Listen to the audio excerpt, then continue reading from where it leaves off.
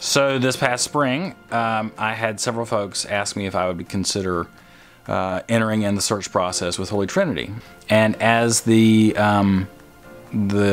stages of the interview process went along, it became clear, in the same way that it had been clear when we moved to High Point, that the church where I was serving had formed me to be the priest that it sounded like the next place was calling for. Throughout these series of interviews, I really did get the sense that what St. Mary's had taught me and allowed me to try administrative things, fundraising, being in community, teaching and pilgrimage and pastoral care and really seeking to be in relationship and part of the lives of the people of the community was what I heard Holy Trinity calling for.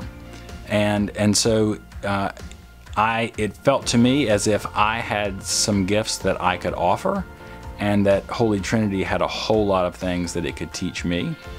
I'm thankful that it sounds like the search committee heard the same thing, and the vestry did, and it really did. It was clear that God was in the midst of this process, guiding us toward one another.